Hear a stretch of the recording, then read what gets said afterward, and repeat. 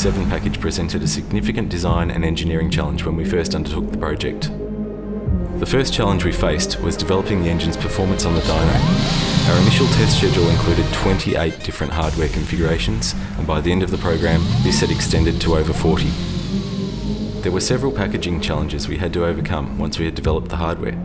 Most significantly was the exhaust header pipes, which had to be redesigned to allow safe and reliable clearance to the LSA's engine wiring and oil cooler. The three significant hardware upgrades include the cold air intake system, which comprises a pod filter and smooth bore zip tube, which utilises the existing mass airflow meter.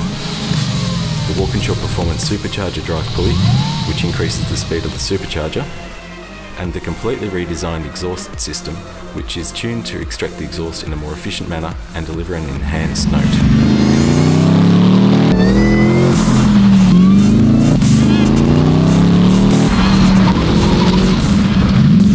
Together, these upgrades deliver a significant power increase, and when supported by an exclusive engine calibration, gets us to 507 kilowatts at the flywheel. The result of all of these upgrades is a car that builds on the already solid performance of the HSV GTS and really takes it up a notch.